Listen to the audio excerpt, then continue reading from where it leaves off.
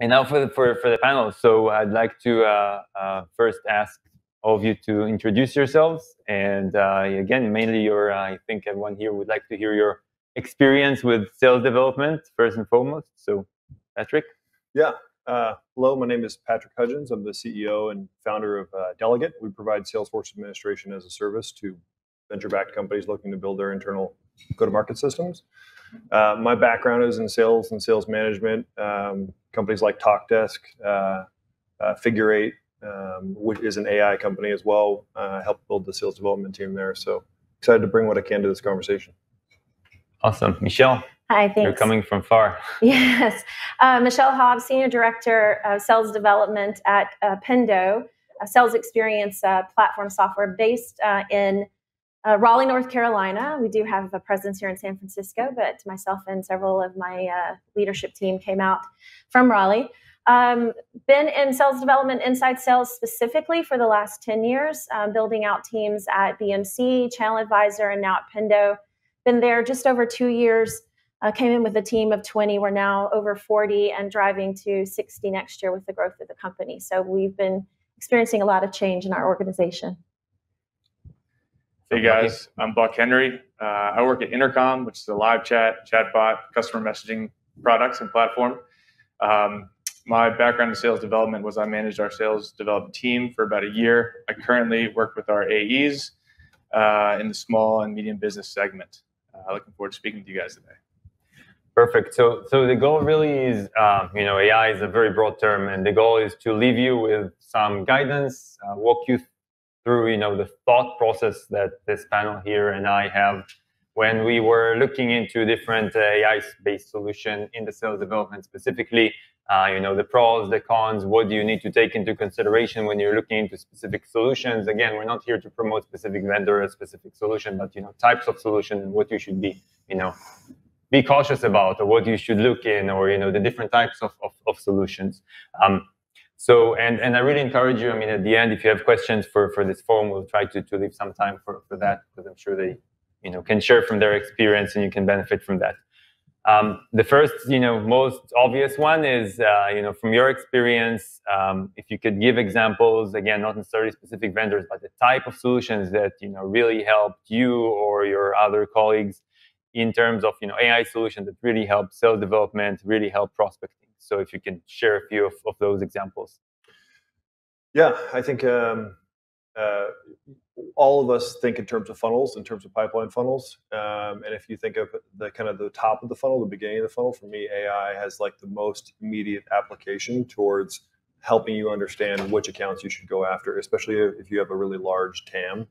Account prioritization for prospecting, outbound prospecting, targeting who you should be going after, who your reps should be spending their time after. That's like number one in my mind.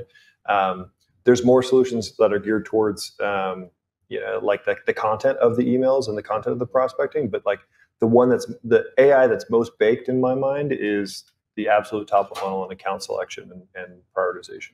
Does this go beyond just the account selection, like anything on the prospecting side of specific contacts, people within the account? Okay, you find the right account, help with the prioritization, intent, etc. Yeah.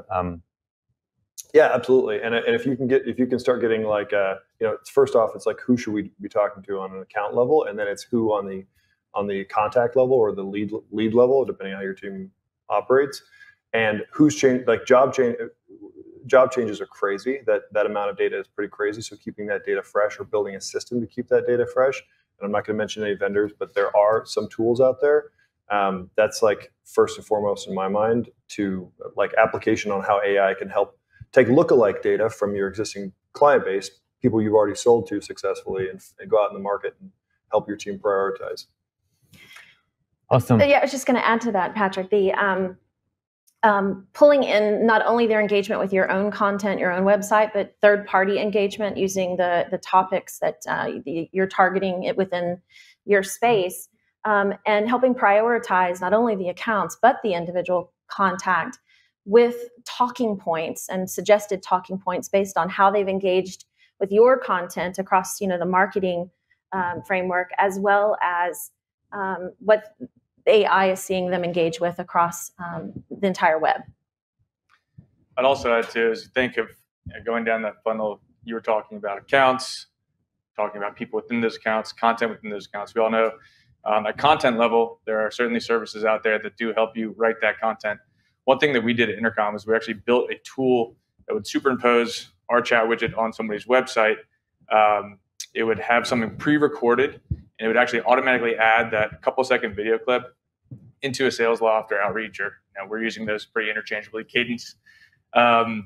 And all, it was about 90% personal or automated, and then there's 10% of personalization, some audio track that we put over top of it. So really grab the customer's attention. You have one chance when you're prospecting to really grab someone's attention. And so hyper-personalization at scale in that automation realm is something that we've seen been really successful. I think you touched here an interesting point, because you said like it's 90% automated and the AI can do a lot of that work, but then there's a 10%, and I think this is applicable for a lot of the processes. I mean, yes, you could use a lot of things to automate and make sure that it takes a lot off the the plate of the SDR, but still leaving specifics and to the SDR to do this extra last mile of personalization or last verification that this is the right person or this is the right account, etc. So it's still saving a lot of time and helping you, but not like basically removing the risk of doing something that is completely automated, that you can completely trust the machine.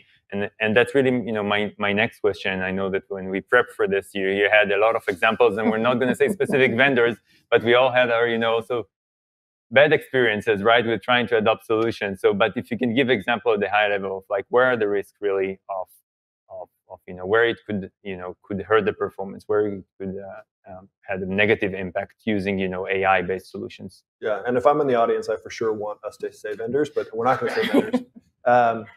But I think anytime that you're responding with content in a bot format, like a client has asked a question and all of a sudden it's a chat bot that you've brought into the email response side of the house, you're running a risk. You're playing with a game with your client base, and if you have a massive TAM and lots of volume, maybe that risk is worth it. But if you have a known universe of clients you're going after with a tight TAM, like let's say you're like only going after Fortune 500, for example, you probably don't want to introduce bots into your email cadence, because the risk is your SDRs end up looking like idiots, like they're just responding in kind, and like that reflects on your brand. That can tank your brand really early. So that would be like first and foremost.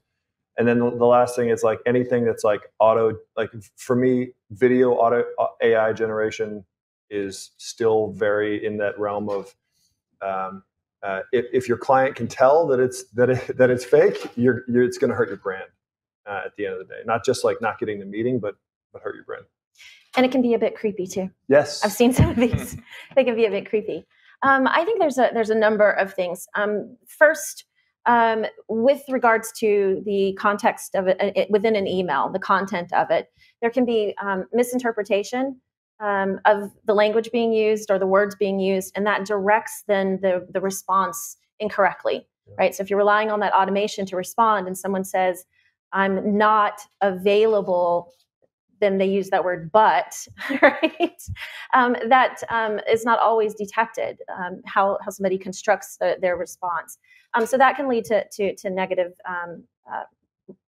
experience for the prospect. I think also in the time that we've seen in the last 18 months, AI and its predictive nature it fails us when people are no longer at the office and it's raining in Atlanta, so they're not going out for lunch. So you might be able to get them on the phone. They're at home and they're going into their kitchen to make a sandwich. And so it's not as responsive as we need it to be in times of change that we've seen. And I think the last point I would make in this area is it can be overwhelming for the individual SDR. It's a lot of data coming their way.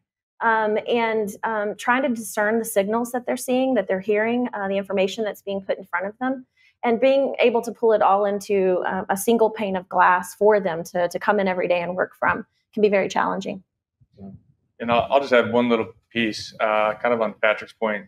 It is dependent on your total addressable market, but automate the easy stuff, the small stuff, the stuff that gives you a little bit of time back in your day to do that really unique prospecting. I think that's like, if you want to start small, it's probably the best thing to do.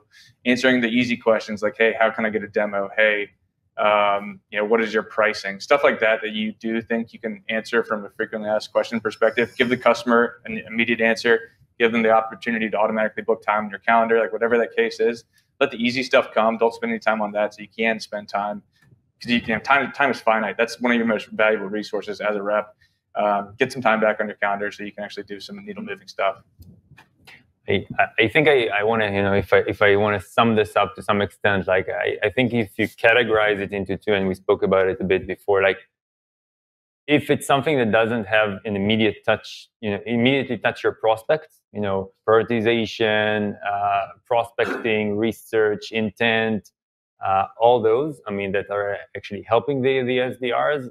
There's, really low risk to it. Okay, so it's your time and your budget and everything, but eventually you try the solution, and worst case, it gives you, bad recommendation, but it's nothing extremely bad happened. But as Patrick said earlier on, and you mentioned, the videos, which are great solutions, but, if you take it to the extreme and you're actually going into the content, I think, I'm not saying like we shouldn't be using AI-based solutions for content. We just need to be more cautious with what we do, especially of trying to really personalize. Like AI could really, I put the line between customization and personalization. AI can really customize, so it can learn that this is this persona in this industry, and the best content is of that type. But if you really try to write something from scratch on the fly, or a video from scratch on the fly that a machine built to send an email or a LinkedIn Connect, this is where you're getting to the risky part. I'm not saying we're not going to get there, but in today's solutions and what we see today in the market, this is the risky part that you should really seriously consider before you take. Another, and then that brings me to another thing, Bucky really said something along those lines of automation. And people are thinking about AI and machine learning, and they put it all under one roof, but it's really two types in general, not just for SDRs of solutions. There's, automation related, which is basically, let's take a machine, let's let it learn from what humans are doing well, and let's the machine try to replicate that and automate that, and all the lookalikes that you mentioned, etc. And the other type really is, for lack of a better word, let's not learn from humans. Let's take the process that people do and let machines could analyze and optimize many more parameters than what human could possibly do. And over there, these are solutions, that are autonomous solutions, right? That they're actually making decisions better than human. And it's not in sales. I'll get to the sales, but if you think about marketing, if you think about advertising, all the solutions are like the latter. No human is making decision in Facebook or LinkedIn or Google which ad is going to show up to whom and when and what hour and what type, etc. It's all, machine-based, 100%. I'm not saying it's not annoying sometimes for us as consumers, but that's the case because there's no way that the marketeer can sit and make those decisions. So with that, Promo, I'd like to really hear your opinion. Like, in what areas, in what parts of, let's go back to sales development, what parts of the sales development work would you take the first, right? The automation concept of saying, let's just replicate what humans do well, versus parts that you say, well, if you just take what SDR is doing today and just do it automatically, you're not gonna earn a lot. So yeah, I think it's he told me he was going to ask this question. This is a tough one of like which direction to start from. I think your optimal SDR experience should be more like Iron Man's suit, where the SDR is more functional or has larger functionality from it's not like a complete replacement. It's not a robot like one-to-one replacement. On like what should you learn from what should machines learn on their own, and what should you kind of dictate towards them. I think machines should definitely learn like account prioritization, like where to start with, who to be reaching out to, and those like market signals, like top of funnel stuff. I think is really low-hanging fruit for this industry and easy to apply. I would add, coming down the funnel, the progression through the funnel, and what's the best path through that to get them to that, to pipeline. because that's what we're all driving towards. So is there a more, of the multiple paths that we could choose from and what we present to the prospect at any given time, what's the best path for the quickest conversion to an opportunity for where that person is in the funnel?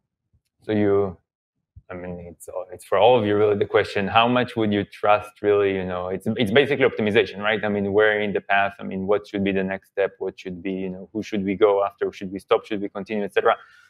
SDR teams are doing it all day long, right? You're looking at the dashboard, you're looking at results, you're looking at the playbook. What's your take? Today it's not 100% feasible, but is that a direction of saying, the optimization of what's the best content, what's the best step, A/B test, but not a person makes this call, but a machine makes this call of what's next. Is that the path to go? I would say trust your data. Invest in something that's going to help you aggregate the data and make decisions based on that data, but trust your data. And then trust a human to analyze the data? Trust a machine. Well, trust a human to oversee the machine analyzing the data, but go with the machine's recommendation. And if you go down that path and 2 weeks, a couple months later, you realize that's not the right path, then reevaluate. But there are these very, very complex algorithms that will look at all sorts of scoring and will show you the best recommended path forward. And I would say trust that, because there is that recency bias with humans. Like, hey, I got this guy on lunch at lunch on a Tuesday. We should all send our cadences on a Tuesday or run our call step on a Tuesday. So that's one thing we want to make sure that's one thing that a machine avoids. Yeah. It most certainly removes that emotional element. Yeah. And SDRs experience that we'll have them try something new. They do it for 2 days. They don't see results. They're ready to bail on it and do something different without really pushing through what the analytics are telling us would work best. That's an interesting point, because I think if your company is on the smaller side or on the younger side, you probably don't have that great of data to work from. Like, right. They're both coming from pretty well-established brands, Pendo and Intercom. They have good data to work from and make decisions based off of. And that's, if you're going to build AI models or you're going to build AI in your process, you do need good data for that to take judgment from. Otherwise, it's just going to be used industry best practices. And industry best practices are, it's like it's a good side of it and a bad side of it. The bad side of it is like, it's not that best practice may be the worst practice for your business. Yeah, and best practices are like, I call it optimization to an average, right? There's an average saying, Tuesday morning or better, or whatever it is, but they don't take into consideration each and every single, target prospect or target account or industry that you're working with. And as Michelle said, AI has no. I say that AI has no sentiments, right? They don't have this bias. So, well, I'm biased because I honestly believe that this is the path to take.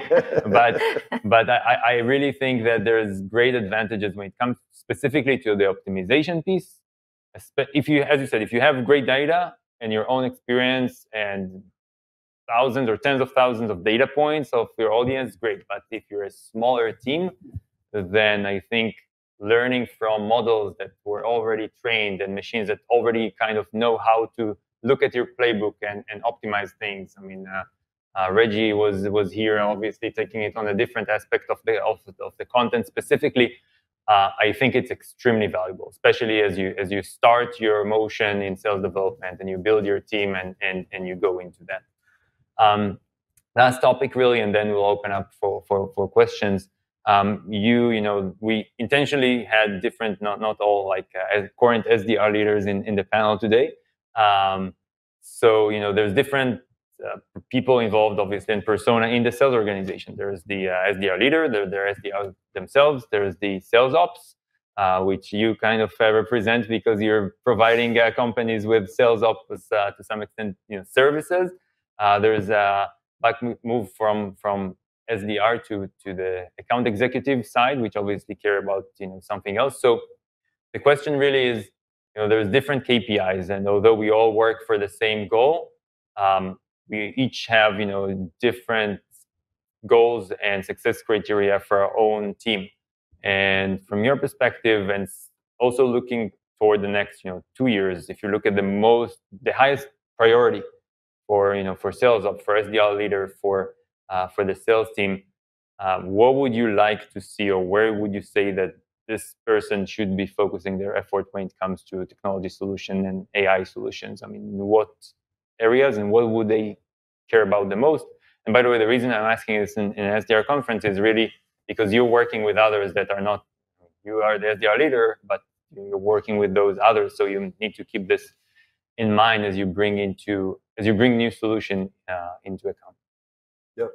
I think from a sales ops perspective, one thing that I don't see small companies doing enough is helping their SDR teams understand where to start in their account, where to start with like their data, like giving them tools to understand their world, which accounts to go after, to shrink so they're not boiling the ocean.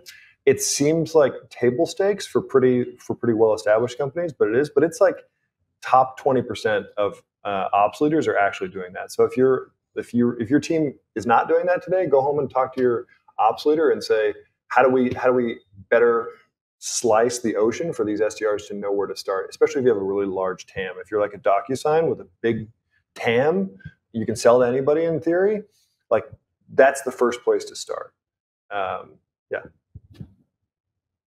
Yeah, I think we spoke about this last night. I think about this from a sales development leader perspective and coming into forecast calls and not forecasting the deals that are closing, but forecasting pipeline, where we're at today, where we expect to be, and where we're going to start the next quarter from our day one pipe perspective.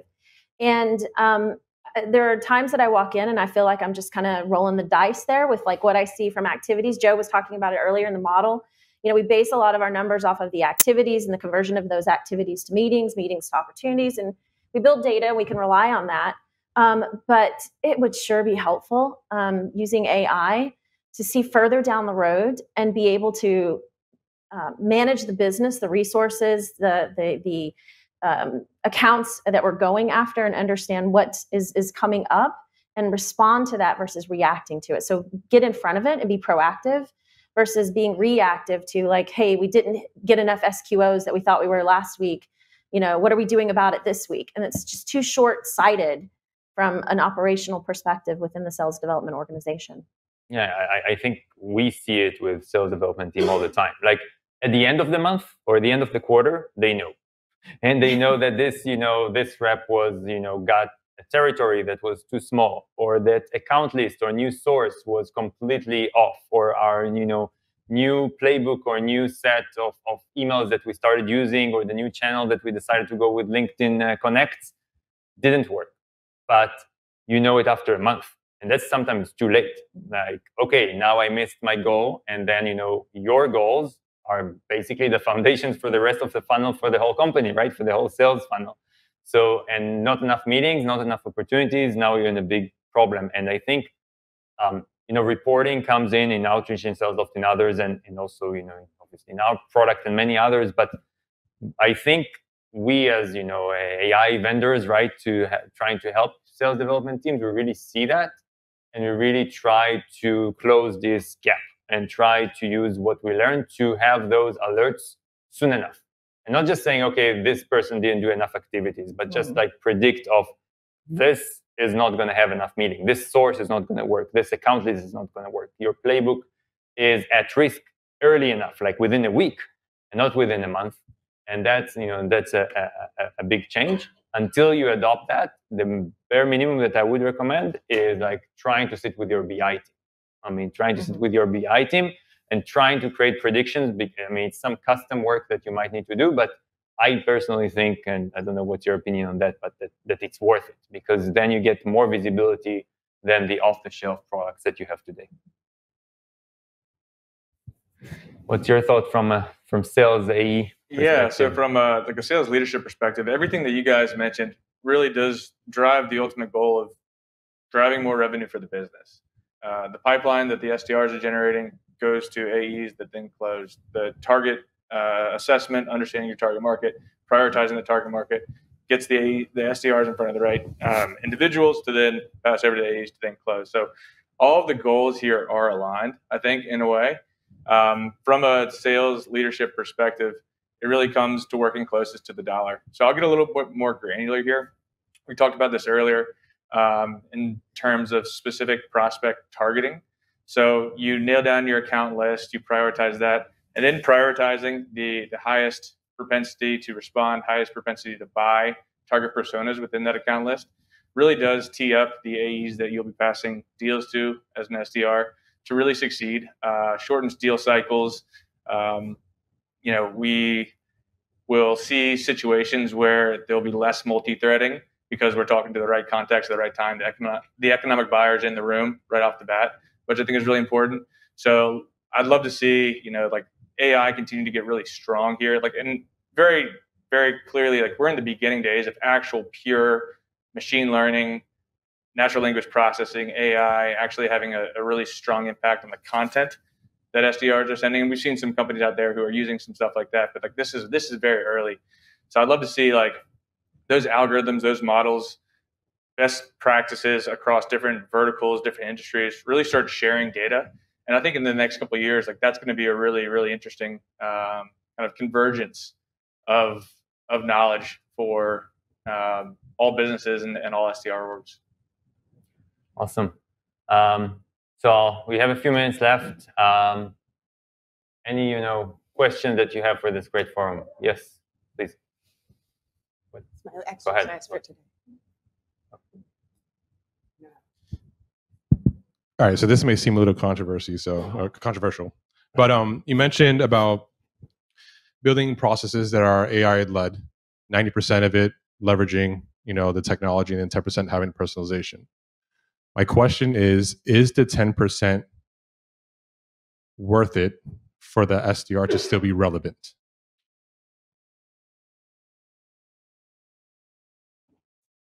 I think you need smarter SDRs. That's what it comes down to. You're going to build people that are more systems and process oriented and more deep in the technology. If you're thinking about applying, adding AI into your process, talk to the vendors, but really vet them. Ask them to teach you and understand where are things happening and why.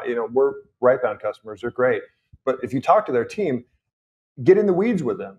If you talk to Reg AI, how is it working? So that you understand at a deep level. Okay, here's the strengths and weaknesses of this tool and this technology, and how it's going to help me and my team. And that way, you can go back and teach your team of okay, here's the strengths, here's the weaknesses, here's where it might fail. And I think there's no easier direct way. There's no flip on switch. I think. I mentioned this earlier, but I think it's not like John Henry versus the machine. I think it's more like Iron Man in terms of what the future of SDR looks like. Yeah.